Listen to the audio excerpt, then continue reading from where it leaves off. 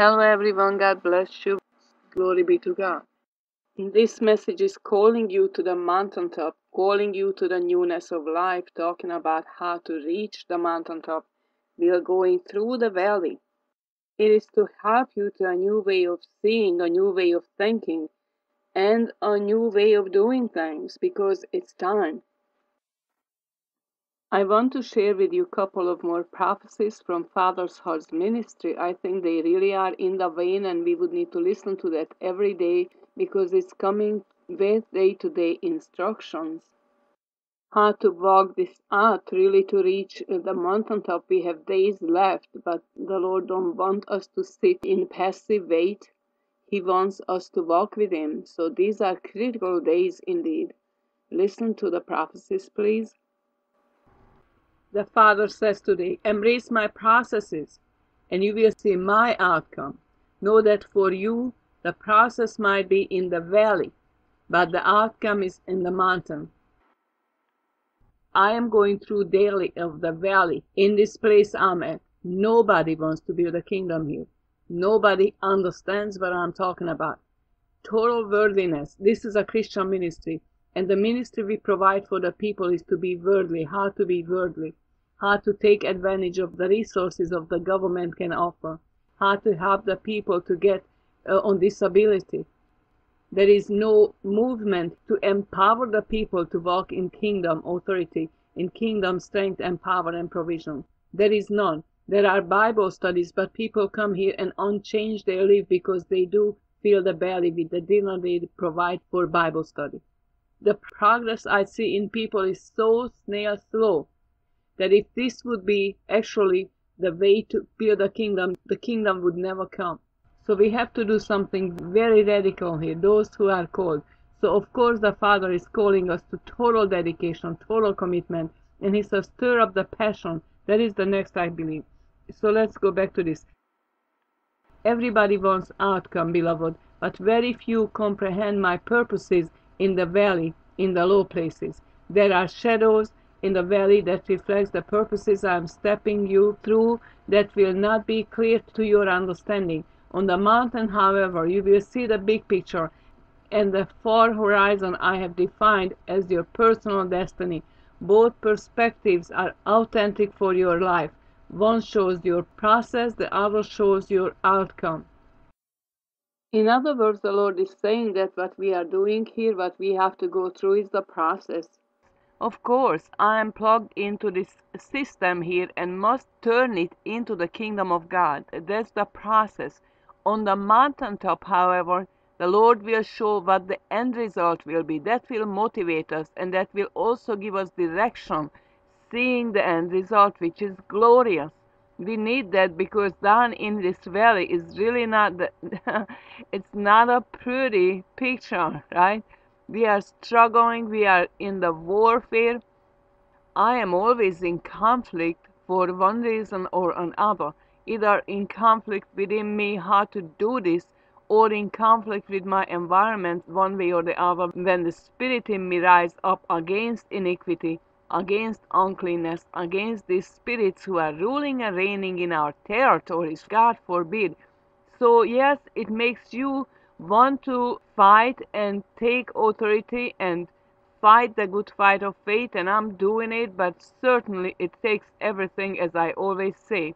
And we have to rise up and rise above. Now, when the kingdom manifestation comes, in other words, once the redemption comes and the Lord, and we will see it, then we are going to be walking in that kingdom authority and our new identity, knowing who we are and who we used to be in eternity.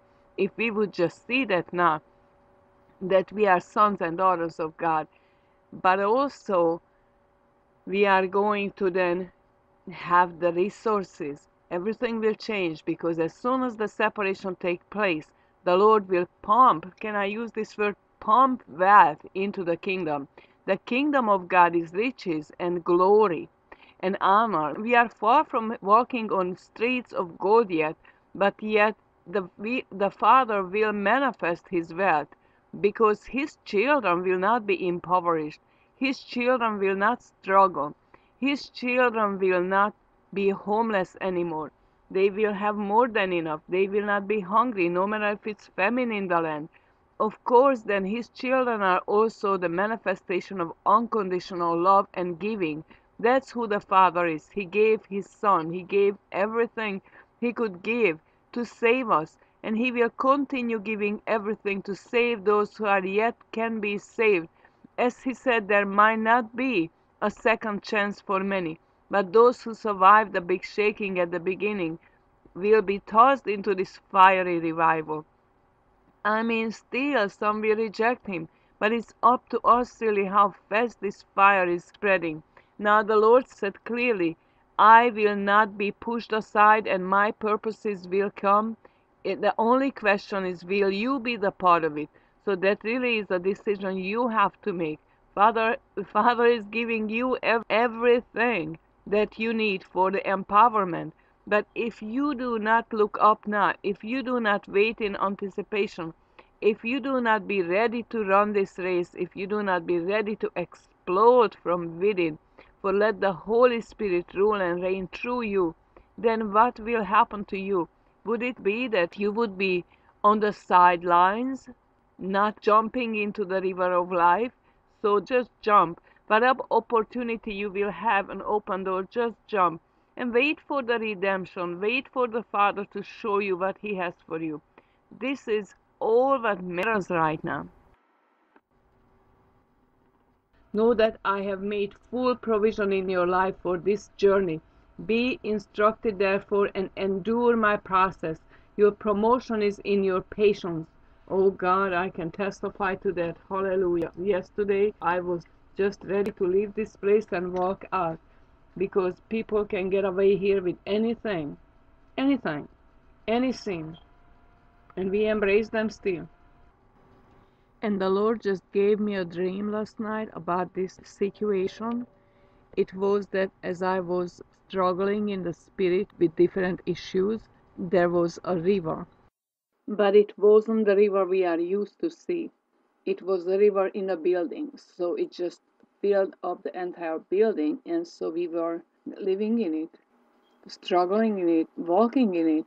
It wasn't even swimming. It was more like just hanging in there, and was face to face with a person, and it was a situation of a, I'm not saying fight, but it was like a disagreement or something to that effect. And that's really is the river of life. So what he was showing me that we are advancing in this river of life towards the kingdom, but I went against the flow. In other words, I left out the group of people I was with and just drifted to the other direction. And it came to that there was an end to this river, and I looked down where I was falling, and I fell back down to a lower level, and underneath was still some swimming pool, but it's not where I fell. Underneath was an auditorium or a classroom setting, basically, with no people in there. Then I woke up or got out of the dream, so I didn't crash, but really had to pray about this. What does this mean, Lord? And now I understand as I'm making this video, actually, because at that time I had to let it go. I don't understand this, but yes, I do. What it means is that we are flowing in this river of life. The Lord is washing us into our purposes in this struggle. And so if we stay with the flow, no matter how hard it is, we are going to get there. But if we get out of the flow and we go on our own way, like I said, I was ready to walk out, which I don't mean at all. It's just, I wish I could or something like that. I mean, the flesh rising. Then what you will experience is that you fall back to the lower level, to the third dimension. God is lifting you up and out and causing you to rise above and causing you to have the victory in the river of life. But if you go against the flow, it will kill you. You will not reach destiny. So what he was showing me that I'm falling back on a dry land and nobody's really there anymore. There is no one to teach there anymore. Everybody is advancing towards the kingdom or hiding during the tribulation. It is just a messy situation. And he gave me revelations on this river of life before. And he says, I'm going to wash you into my purposes. Really, there is not much you can do about it. Just like he said, in the valley, you don't see the process, but when you come above, then you will understand what was going on. And that's wonderful news. And we believe that to the Father. We just now really have to endure the process. Like He says, we have to patiently endure the suffering. And it's not every day is equal. It is just that we have to, no matter what, we have to stay with it, stay with it. And I do see some change, of course, but it will be radical. When the time comes, it will be an explosion of revival. And we are not there yet, but it's coming very soon. Are you patiently endure step by step and cooperate with my process? You will surely come to the authentic outcome that I have promised you as your personal and unique destiny. Are you ready for change? Are you ready to see forward momentum and to come out of the stuck place? Then get up and let us walk this out together, for your future is now. See, the NASA has a document, The Future is Now. I will talk about that in the next message. They have a very different message, but the title of it is The Future is Now. My God. And here is one more message about passion. The Father says today, rise up in the pursuit of your passion. For you to do what I have called you to do, it is necessary to identify and commit to the passion that I have placed within you. Only those things that you are passionate about will afford you the motivation to do extraordinary things in fulfillment of your destiny. Understand what I'm saying to you, says the Father. I am not the one who pulls down the strongholds. Listen to this. I have called you to pull down the strongholds, not only in the power of your faith, but by the intensity of your passion. You must do, and I have empowered you to do, exploits in my name through the passion that I have embedded in your heart and life. There is nothing passive about this. Religious thinking promotes passivity, and there is no passivity in the kingdom. There is no passivity that proceeds from my throne. Where does it come from then? It is a form of death. Passivity kills your dreams, and I am coming to your life this day to resurrect your dreams and your visions. I am pro-vision, says the Father. The narrative that I have planned for you is not the narrative of disappointment or deprivation. Reject the narrative of trauma and the narrative of despondency. The enemy wants to program your mind to churn out negativity and tragedy as the dominant narrative of your daily experience. Well, I'm there now. Today I'm on fire against evil. It was just reached the top. Love those that suffer. Now that I would like to see that people are suffering. I mean, oh gosh, not to want them to suffer, but I would see that they are willing to receive because they are in need. The greatest sin here is attitude. The selfish attitude that will turn the neck and harden the neck, and people be absolutely unwilling to give in or to do something right or to reason. It has to be their ways, and it's always shady.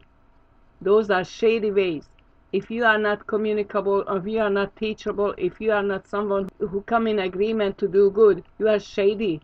You are selfish. You will do selfish things all the time, going around looking for what you can devour. Love those that suffer. Champion the cause of the suffering. Embrace and be a ministry of compassion towards those that suffer.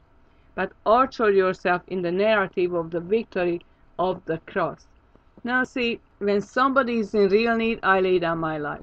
Today a lady came in, needed help with many children. I gave her 10 times as much as we usually give and do everything for her I can. So it's not that I don't have the heart to give. Indeed, I give.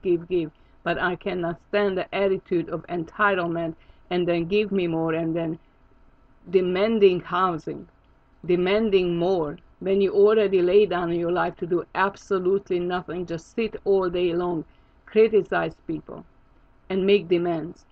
So this evil attitude is really just making your spirit scream out, Father, make me love these people, show them the light. But they don't want the light. They like the darkness more than the light. So this shaking must come, must be shaken away. There is no other way. So I praise God for that.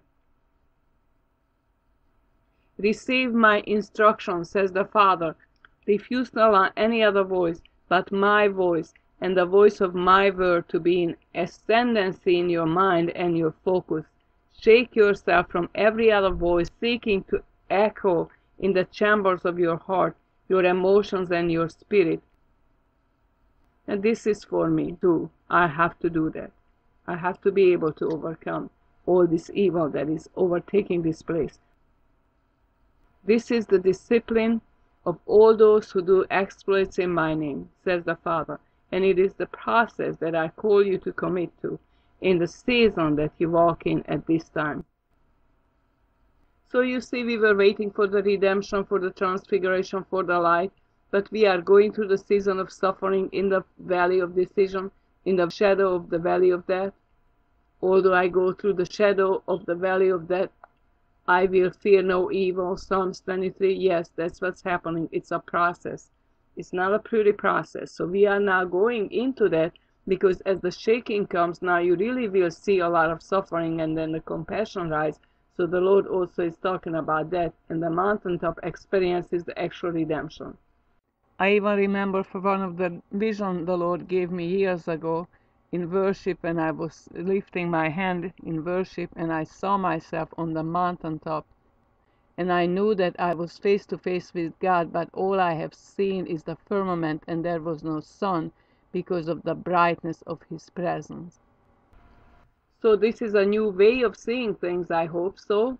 Yes, we are waiting for our redemption, but again, no passivity. We have to put our hands to the plow and make that commitment for the kingdom, and plant the seeds for the kingdom and work toward. It's not easy, but we must do it. Many are called, few are chosen. God bless you.